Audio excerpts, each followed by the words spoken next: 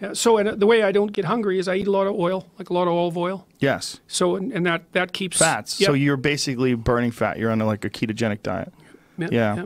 So and it seems to be, well, and that was that would have been complicated enough to keep me occupied for the last 2 years, especially sorting it out with my daughter because that was quite the bloody nightmare. I can tell you, it was really something. But I can't believe she figured it out.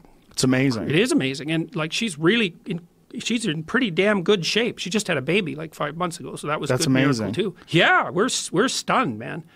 We're stunned because like it was rough. Well, she sounds like an incredibly extreme example. She is quite the tough cookie, that girl. Sounds like it.